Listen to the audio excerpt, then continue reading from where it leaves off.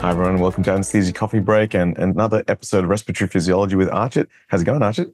Yeah, good. Thanks, Lahiru. For all those people that are, I guess it depends on when this episode comes out. If you've already done your primaries, then I hope we're thinking of you. Hopefully everything went well. And if you haven't yet done your primaries, all the very best. We're also thinking of you in that scenario. So pretty much we're just thinking of people. Yeah, we're thinking of you. I keep saying this that there's always an exam happening, whether it's a primary or the final or trying to get into training. Like I feel like there's just no time when a department of anesthesia is ever relaxed. Like maybe there's a period between like I don't know, maybe December and January when things are a little bit settled, and the rest of the year is just hectic. Yeah, exactly. Hey, so let's talk about work of breathing.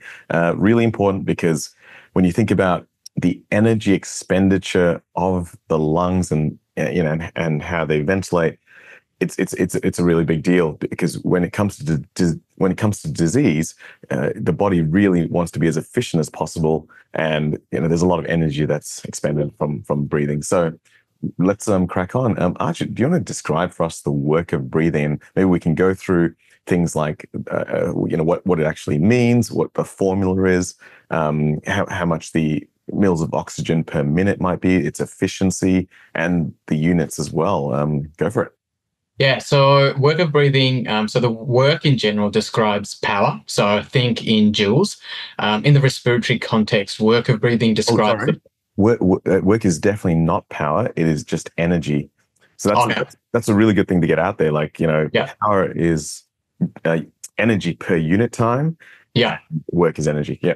Yeah, work is energy and power, yeah, as per unit of time. In the respiratory context, though, work of breathing describes the power that is needed to overcome elastic and non-elastic resistance during inspiration, which is in the normal breathing. Expiration in this case is a passive process. So there's no work done unless there's pathological states, and we'll talk about them after. As we mentioned, it's measured in joules.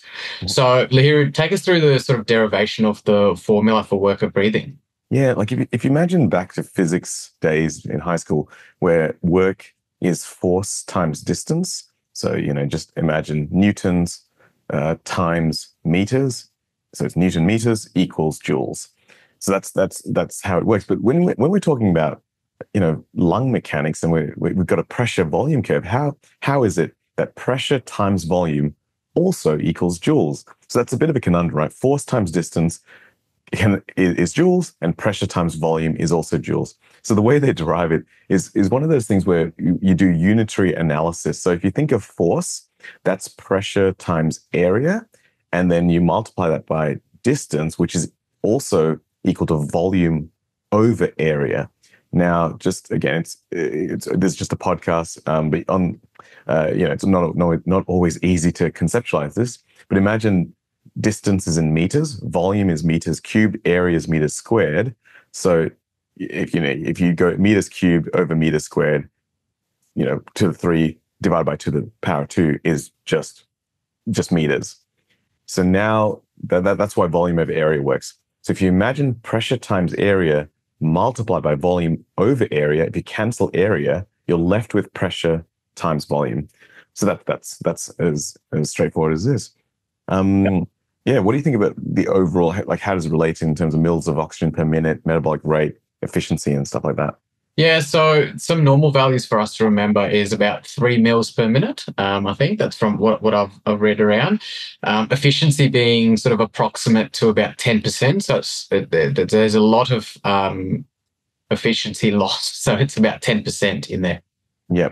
So, 3 mils of oxygen per minute is less than 2% of the metabolic rate. Efficiency is 10%. And this efficiency, interestingly, becomes even worse, as you're increased in respiration to a point where at a certain respiratory rate, the amount of oxygen you're gaining through ventilation is all used up by the ventilation. So you can't just take someone's lungs and just, absolutely hammer them with increasing minute ventilation, because at a certain point, a patient just won't be able to. Obviously, a ventilated patient doesn't exert their own force. They're not generating the negative pressure, so your ventilator is. So that's very different. But a human on their own will, at a certain point, will not be it won't be useful to ventilate any harder than they are already. So imagine like the severe lung disease asthmatics, they're trying to get as much oxygen in the lungs. It might be hyperventilating. Same with any other kind of restricted lung disease. Any problems with lungs, you're not able to compensate up to a certain point. Mm. And just to reaffirm everyone, so it's work. It's definitely not power. We're not talking about joules per second. And it's a funny thing. Like I think even in medicine, people throw around terms all the time. Like, but words have meanings. Like I think recently I've been talking a lot about medications, and people often talk about potency like it's this thing. It's like the absolute effect of a drug, but it isn't. Potency is just how much of a molecule will have a certain effect. That if it's a really potent molecule, it might have very little effect, but just less molecules create the little effect. So that's still highly potent drug, and highly efficacious drug is something that has a maximum effect. So anyway, that's just a bit of a side note, but these words really matter for the primary exam. So getting your definitions and understanding is extremely useful. So power would then be work over seconds. Work per second, per time, joules per second. Yeah. Keep going. So how would you, I guess, classify the different elements of work and breathing? So as we mentioned, I think elastic and non-elastic ways are the best ways to sort of potentially go about categorizing these. Within the elastic, if you think about it, we've talked a lot about that gas alveolar interface in the previous episodes. And one of the biggest things there is surfactant and the compliance and the effect of that. So that obviously has a really big input into your work of breathing. So and then just to pause there, that's exactly right. So if you just think of elastic factors, which you already have learned because that's compliance, anything that affects the distensibility, big part is surfactant, but lots of other stuff, including lung volumes and restrictive chest. So if you just imagine, maybe in the lung interface, chest wall, and try to categorize in some way, you'll get all the factors for elastic factors. Keep going. Yeah, so like as we mentioned, elastic recoil of the chest, and then the alveoli, lung volumes, and the tidal volumes as well. That it all plays into it. So as we mentioned, go through work it out from maybe out to in, and then you'll be able to sort of cover most of those. Non-elastic factors include things like airway resistance, so things such as your endotracheal tube itself, your lung volumes, and then the flow, which is what we've also talked about before, whether it's laminar flow, turbulent flow. And then you've also got tissue resistance that you've got to overcome as well. So again, we've got our chest wall resistance, we've got our lung resistance. And then if you think about it, any sort of outward compression, so whether this be, tumor or external sort of displacement of intra-abdominal cavities, that we need to overcome that amount, that also increases the work of breathing. Yeah, interesting. I would so just to get back to the non-elastic forces, you're absolutely right. Airways resistance, lots of factors affected. And the one thing to always mention there, bar none, is radius. But just because radius has such an incredible effect on both laminar flow and turbulent flow to a magnitude to the power 4. So, if you decrease radius by half, you make it far worse than just a half more or times 2 more resistance. So that's really important. Tissue resistance is actually the, I would almost not describe it in the terms of chest wall resistance. I'm not sure that's the exact right term, but it's the frictional forces caused by the interface between the lung and the wall, that, like say, the fluid layer there. So that's more what the tissue resistance is talking about. Maybe what you said is technically correct. I've just heard it in a different way. It only generally in well patients is a very small part of that. That's good. So elastic and non-elastic. And now this goes onto a graph that can be pretty confusing. I think this graph is something that's taken a fair bit of time to sort of get onto. So here, I'll absolutely let you take this away. Yeah, absolutely. So I've just put up some graphs, and the first ones there are from West, and another one is actually from some of the notes that were passed down. A lot of with this exam, notes are passed down. I don't know where they go from, but this is nicely drawn, and you can see it on the YouTube clip on this. Again, just check out the ABCs of Anesthesia YouTube channel. And you can then see probably the primary exam playlist is where this will be, and also the ABCs of Anesthesia podcast playlist. Okay, so getting on, you can see all these structures, and hopefully you can see my arrows. Now, this graph is probably the common graph that we look at, and I actually like the way this one is drawn at the bottom here. So first of all, on the x-axis, we have the intraoral pressure from -5 resting to -8 at end inspiratory, and then volume on the y-axis. So first of all, that is work. It's pressure times volume. That's the first thing to note. If you look at the total graph here, that's your total work. And I've got these points which are kind of hard to see, but it's A, B, C, D, and then E, F. E is the line that goes straight through the ellipse in the center there.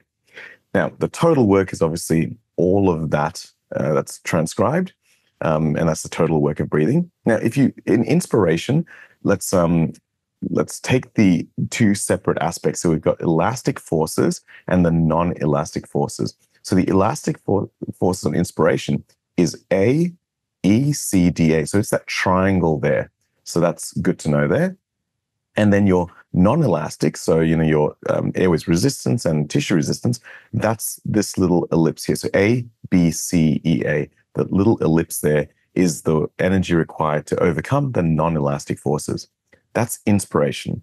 On expiration, we have, again, the non-elastic work is now A, E, C, F, A. So there's no more elastic work needed, right? So A, E, C, F, A, this ellipse that goes inside the triangle, that's the energy. And it's almost always roughly the same as the inspiratory non-elastic forces, but that's what you need to do to overcome it. And then the rest of that triangle, what's left is A, F, C, D, A. So whatever's left there is heat and kinetic energy of all the gases dissipated on expiration. So I guess the relevance of this is during expiration, all the energy you need for expiration to overcome your non-elastic forces are held within the elastic tissues. So that's kind of what's interesting about this.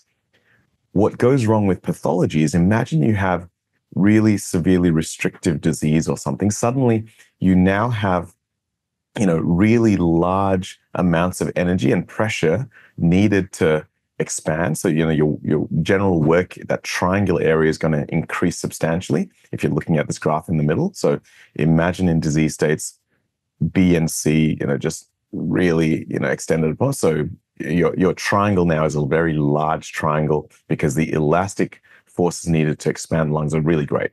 Whereas maybe something like in emphysema, the elastic force is a bit less. If you think of another disease state like asthma or bronchitis, where you have more airways resistance, that the elliptical shape, the half the ellipse, can be extremely large. And now on expiration, it can be really large, such that the area or the energy required for expiration may not be held within the elastic, the stored potential energy from the elastic tissues.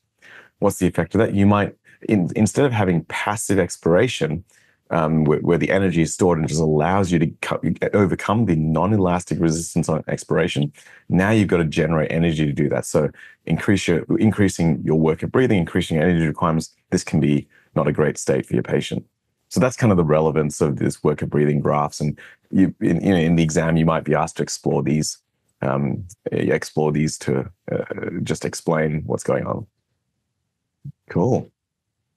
So that's really describing lung mechanics in common disease states. And I guess the other thing to note then is, if you imagine a normal lung, so imagine the total work of breathing, and I might actually put up this next graph as well. This again from West's. Again, check out the visual on YouTube. So you can see this little graph here. What you show is normal, increased elastic resistance and increased airflow resistance. So imagine in that middle box with increased elastic resistance, that's a restrictive, like fibrotic disease process, and increased airflow resistance might be asthma or bronchitis or something like that. Now, the red line here is your total work of breathing, and it's comprised of your airflow resistance, which increases with increasing rest rate for any same minute ventilation, and elastic resistance goes down through that graph as you increase your rest rate for any constant minute ventilation. If you imagine 15 is roughly the sweet spot where that's the minimum work of breathing, where your airflow and elastic resistance are at their average minimum amounts. If you make the lungs more stiff, so you need there's increased elastic resistance, now it favors you having a higher respiratory rate, because right now your airflow resistance isn't the problem here, but your elastic resistance, you just don't want to stretch the lungs out too much, because stretching them past a certain point requires so much energy and very little gain. So high respiratory rate is ideal for restrictive disease. Now imagine you've got someone with long-standing bronchitis. Now you've got a problem where it's far better to have them on a slower respiratory rate, because your airflow is a problem. If you try to have fast respiratory rates with fast airflow, that will increase your turbulence and increase your problems with airways resistance. So it's far better, because the elastic problems aren't there, just allow slow respirations. So imagine the real advantage to this is now, how do you set your ventilator? If you've got someone who's had a severe bronchospasm kind of disease, or they've got bad obstructive disease, I have them on lower respiratory rates, which is where we talk about the long expiratory time, or increasing that, or IE ratio. So instead of 1 to 2, you have an IE ratio of 1 to 3 or 4. It's the total expiratory time, so I care more that the respiratory rate is low than the absolute numbers of the IE ratios. Whereas if I have someone who's, I recently had a really obese patient with severe COVID pneumonia, long COVID, and some real bad lung disease from that, I was ventilating that patient on a respiratory of 20 with high pressures, and that allowed me not to need to, to try and have enough of a minute ventilation. I just needed a higher respiratory rate for that. That's probably work of breathing in a nutshell. Yeah, that's it might be, including me, something that I need to listen to the episode maybe 2 or 3 times again. It's just one of those things where it's conceptually a little bit more abstract and difficult to think about. But all these graphs and stuff, have a look and go through it, and it starts to make sense by the end, or I hope. That's right. And so, if I could give you any take-home message, obviously, you just have to draw those graphs for this exam a lot, just to not stuff up while you're talking about them, because it's really easy to confuse it. Maybe there's some kind of mnemonic there where, just imagine that the triangle shape is the elastic shape. We should probably come up with some kind of mnemonic for that. Whereas the bulging part, the elliptical part, is the airflow resistance. Anyway, we can think about how to remember that. But really, from a practical point of view, just remember, restrictive lung disease needs a high respiratory rate. Obstructive lung disease needs a lower respiratory rate. And really, practically speaking, that's the day-to-day of how I've used this information in real life. Yeah, brilliant. Excellent. So we should probably end that episode there. Thanks very much to everyone listening. And yeah, please check out the YouTube channel for the pictures. And obviously, West's pulmonary physiology, respiratory physiology is a really amazing resource. For your exams, definitely use that with the syllabus and other people's notes, because often having exam-focused study is a lot more useful than just reading it from the textbook. Thanks, guys, and see you next time. See you later, guys. Now, what's new with ABCs of Anesthesia is that we're forming a whole bunch of very comprehensive courses for every stage of your anesthetic journey, from medical student to procedural skills, from foundations in anesthesia, as well as really important exam lectures and clinical anesthesia courses as well.